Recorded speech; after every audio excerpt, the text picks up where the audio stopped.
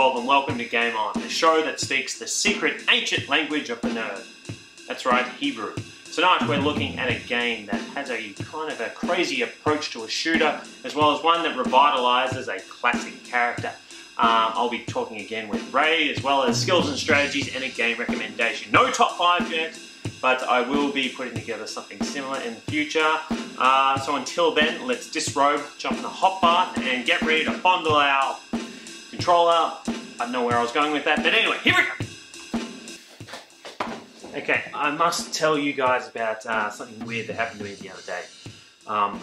Basically, I was playing a game, and as I was playing it, I saw this image in the reflection of the television, of this young girl, like really pale white and kind of ghostly, and I was like, oh shit. And then I looked around, and there was nothing there. I looked back in the television, she'd gone. So I thought, it's kind of weird. Anyway, the next day, I woke up like out the front of my house next to a dead cat, and I was basically half naked with blood inscribed on me. It said, "Mary will find you." So I thought, it's kind of weird. Anyway, the next day I was just walking down the street and I saw this little girl staring at me, holding the hand of this strange old lady who was covered in black. So I walked up to him and I said, "Where do I know you from?" And then the old lady slowly turned to me, and in a demonic voice she said, "Here's your game review."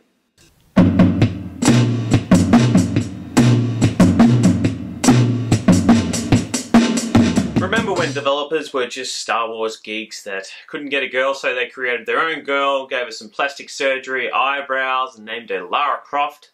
Then they got bored and they gave her guns and little missions to do, and it became a spectacular game. Well, now they're expecting their third child, and Lara, well, Lara's been reinvented. That's right, we're looking at Tomb Raider for our review. Lara Croft is back in this new take on the Tomb Raider franchise. So instead of having a rosy-cheeked, voluptuous, semi-erotic cave dweller, Square Enix and Crystal Dynamics have created a younger, more realistic approach to the character. Now, as much as I would like to see an enjoyable Lara Croft game, I did sense this as being a bit of an Uncharted rip-off. Let's just hope it's something a little different.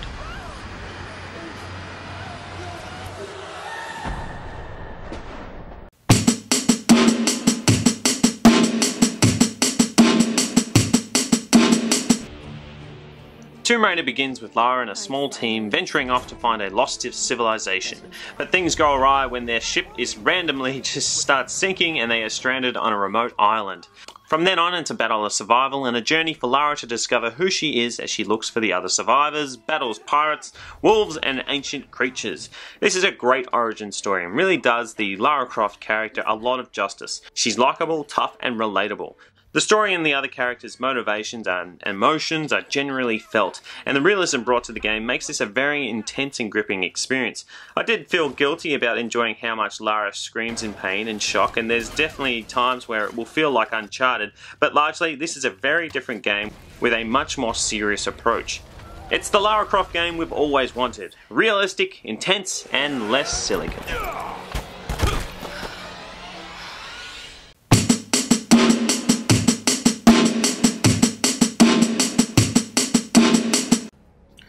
The Lost Island you explore in Tomb Raider is a ghastly place. There's always a cold wind blowing, rain coming in sideways, but dozens of spectacular sights.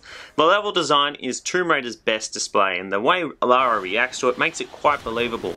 She'll be rolling in mud, scaling cliffs, swimming and trying to get warm near a campfire, but it's those little things like Lara shivering and the grass blowing in the wind that really makes you even feel cold. Character models and certain textures aren't quite as detailed, but it does do a great job of creating a tough, foreign world that is a joy to explore. Voice acting is terrific from every character, and the weather and wind sounds do a great job of creating atmosphere and tension. Music is compelling and the cutscenes are well handled, and although it's no Uncharted, it still is pretty impressive to look at. I just wish Lara would put a jacket on once in a while. It's freezing out there, girl! I could hold my liquor as long as you hold your tongue.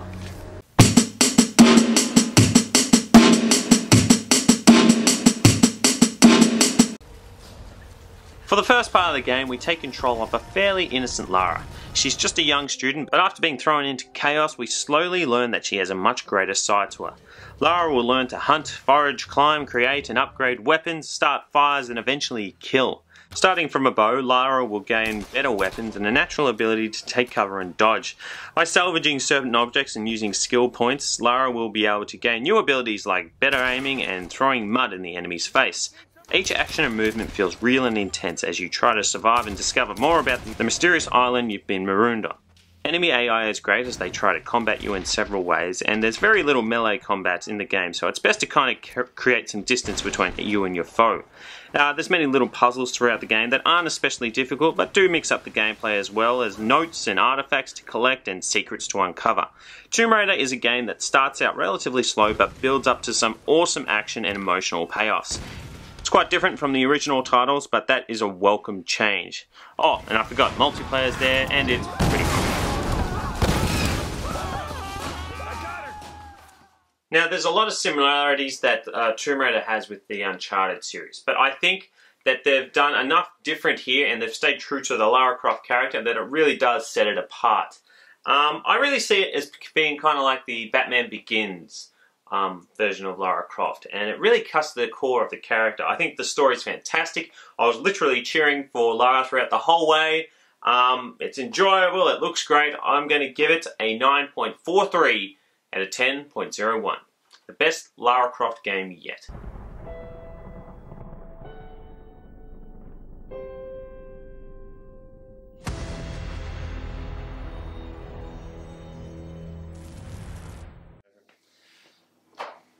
Alright, I'm here again at Ray's house, Ray Melling, and we're just going to have a look at the new game State of Decay. That's right. Ray, you got a haircut. Like the new haircut? It's college cut. Yeah, it's good. Thank you. When I wear a cap with the short hair, I look like I've got cancer. You know, the kids with the You do, but you look a lot better. Thanks. And less hairy. But anyway, so yeah, we're just going to sit around and talk about State of Decay and basically check it out. Yeah. Ray, you got anything else to say? Ozzy, I have one magic word for you. Pizza. Turn off a bit of Becca. Okay, so State of Decay, this is it. Press start to begin. Yeah, thanks, Ozzy. Continue. Start a new game. Leaderboards. Let's go to continue. Help and options. And Your home. Oh, sorry, we should explain that this is a zombie survival game, similar to DayZ. It's kind of DayZ meets The Sims meets Red Alert. And so you're at your home now, and you're controlling one of the characters. Here, it's all... And those red spots are the infected area where the zombies are. The zombies are there. They're infested. And I have never actually been there. I'm too afraid. The problem you're having is that there's too many infestations around your home that you have to move homes now. Yeah, I want to, and I'm having trouble doing that because I lost a whole lot of people to the black fever, and I don't really have that. I don't really have. Well, that's what they call it. They call it the black fever. They call it the black fever. Yeah. How do you think you would survive in a zombie apocalypse? I think I do quite well. What would be, so say out that door right now, well, people are running all... If we just stuck together, I think, every liquid. I've never choked out a man. What? I've choked myself. This is really unique. This is a unique game. If you were to rate this game out of 10, 10.01... If I was to rate this game?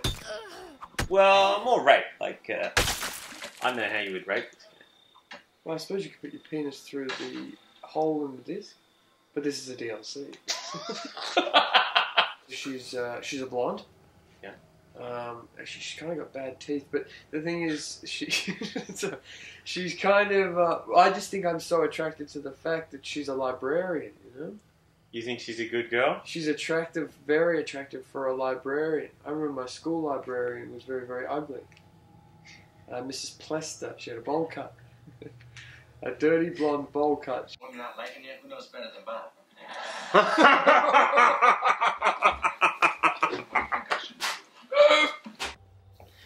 Anyway, so that is State of Decay. State of Decay, fantastic game. It's this is the unofficial review. No, it's more of a preview. You give it about an 8 something. I haven't had enough time to really review it. You know, I really am struggling with it a great deal. I'm gonna play it later on and have a give it a more in-depth look. Highly recommended, though. But until then, here's your game review.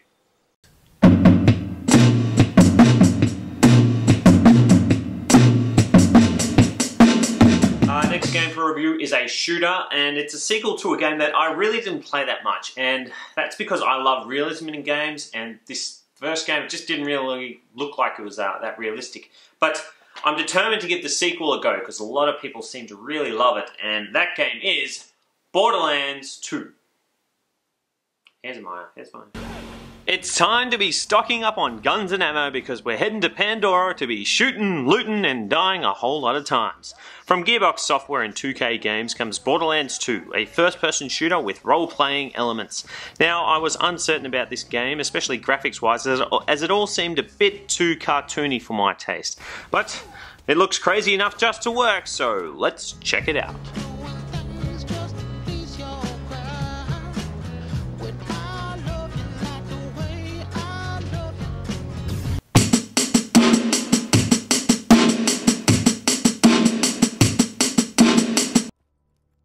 Borderlands 2 is a direct sequel with a story that picks up shortly after the first. You play as one of 4 new Vault Hunters who are attacked by Pandora's Hyperion Corporation, led by the evil mastermind Handsome Jack.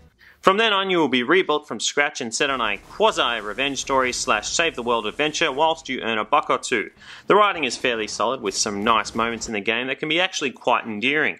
You'll see some beloved characters from the first game as well as many new ones with a huge immersive world full of RPG elements, side quests, and crazed enemies to shoot at. What sets Borderlands 2 aside from other shooters is its style. Along with a mixture of cartoons and textures, this is a game with crazy humour and mad violence that makes it so strangely enjoyable. You'll find yourself laughing at certain characters, hating the ugly and often difficult enemies, and impressed with the amount of options you are presented with. It lacks in customization and RPG elements, but prevails in crazed, gun-toting fun.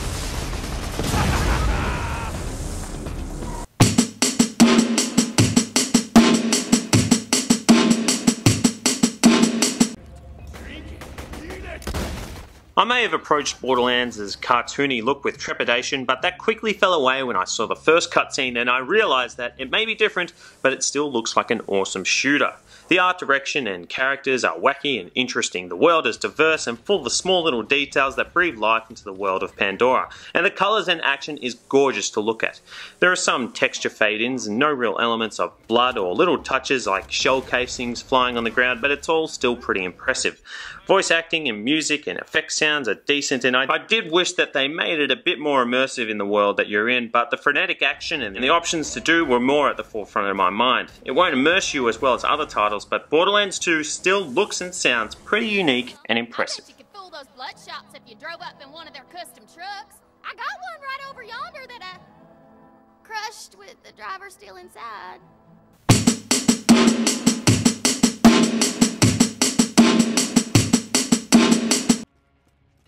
Two things easily describe Borderlands gameplay, and that is shooting and looting. Now, shooting is diverse as you'll be constantly changing your loadout with a huge amount of weapons to mix and match with.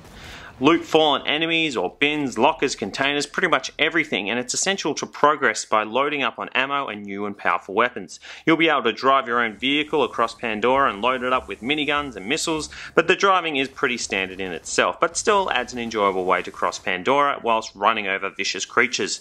The main missions are fairly similar to each other, where you'll need to go to a certain location and fight through hordes of enemies, but it was these side missions that I really found I was having the most fun. You'll earn experience points by shooting enemies, discovering locations, completing missions to which you'll level up and be able to gain new abilities like using turrets. Additionally, there's a big emphasis on multiplayer and co-op, with up to 4 players playing the story together at any time. Multiplayer is enjoyable, and aside from everything else, Borderlands 2 is huge, crazy, and full of things to do.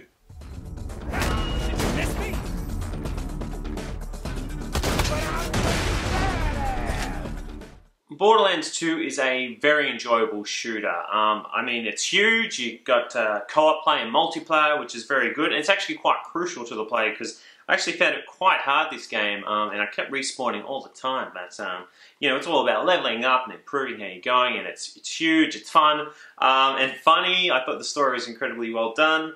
I'm going to give Borderlands 2 a 9.28 out of 10.01.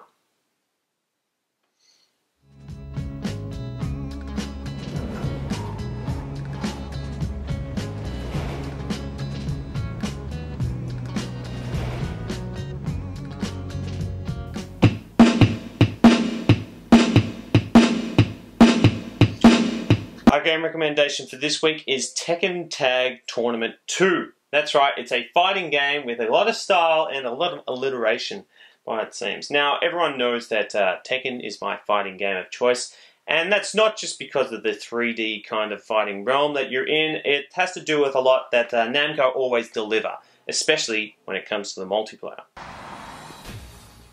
The main difference with this Tekken is how you can use your 2v2 players in each fight and tag them in at will. This makes for some awesome 1-2 team punches and takedowns for those who are the master fighters. This Tekken also boasts the biggest list of fighters than ever before, with new characters like Skinny Bob and Ogre.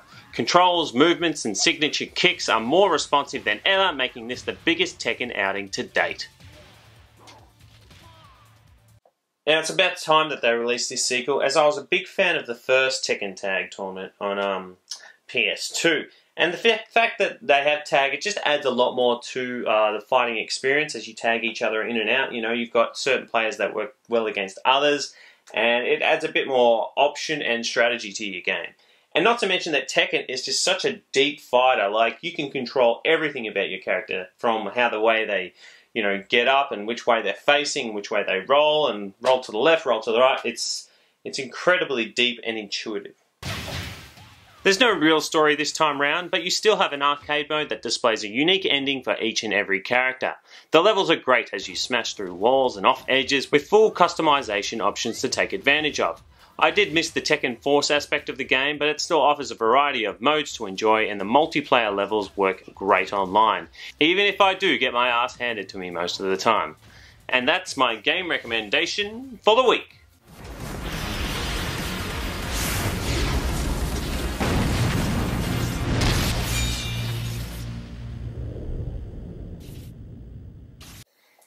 Now, I hate guns in society. I hate people that support them, and when I went to the gun range with my dad and I held a firearm in my hand, I vomited.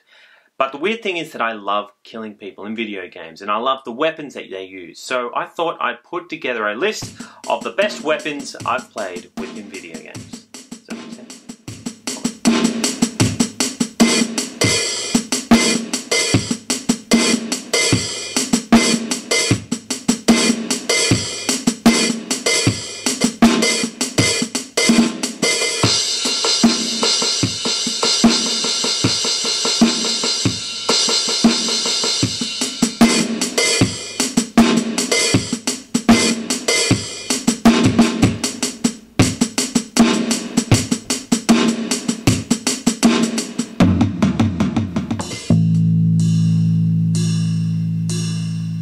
This week on Skills and Strategies, we're looking at Hitman Absolution. That's right, we're going to show all you young assassins and assassin would-bes how to get into that industry and how to do it like a pro.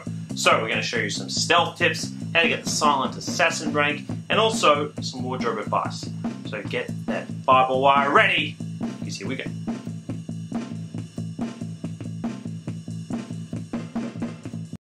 Stealth, stealth, stealth is the key, ladies and gentlemen.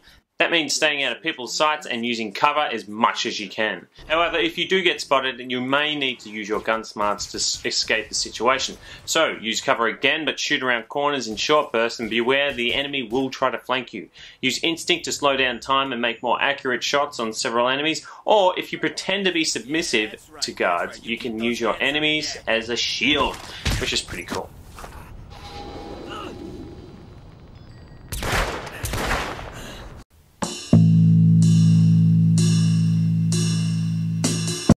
Getting that silent assassin rank is not easy, and requires you to be unseen and unheard of. The best way to do this is to create distractions like throwing bottles or objects in the distance. When killing targets, try to do it and make it look like an accident, which usually requires an acute analysis of the environment. If you kill a person with a stabbing weapon or a firearm, it will leave traces of blood which can alert guards to your presence.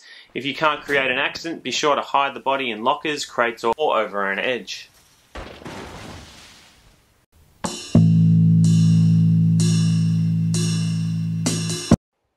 Silent assassins are the one that only kill their targets and no one else. I mean, some of these henchmen have families to go home to.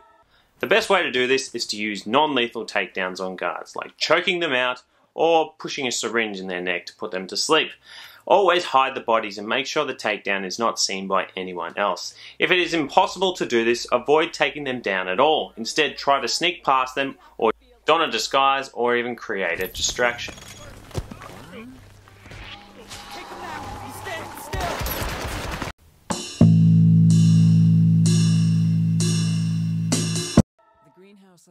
Using disguises in Hitman Absolution is absolutely critical to the success of a mission, as they will allow you to gain access to certain areas without causing suspicion. Whilst disguised, you can interact with the scenery objects appropriate to your outfit when you see the hide prompt, which allows you to blend and hide in plain sight. When other characters are wearing the same outfit, they can identify you as an imposter, so try to avoid them where possible or use instinct to get past them undetected. Lastly, when the mission is about done, changing back into your suit and exiting will reward you with even more points.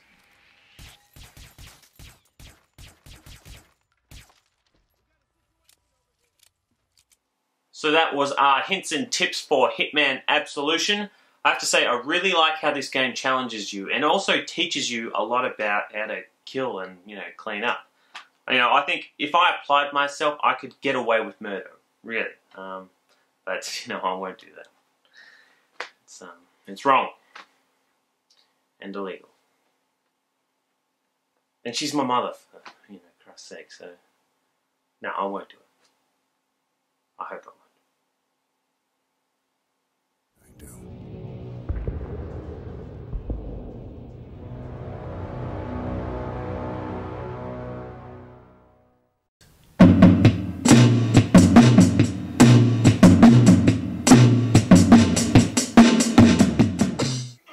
Is this the best zombie game you've played? Honestly, it is. And, I'm even going to call it better than The Last of Us. Now, What? let me explain. Just watch where you step. Oh, okay, well, and the reason why I think it's better than The Last of Us is because The Last of Us was really good. However, it was well-trodden territory. I don't think it did anything new. It was just your average action I think game. story-wise it did a lot. The story was great. I think the interactions between the character and the certain twists is very darker, it's very much more complete kind of story compared to other games. But this is really unique. This is a unique...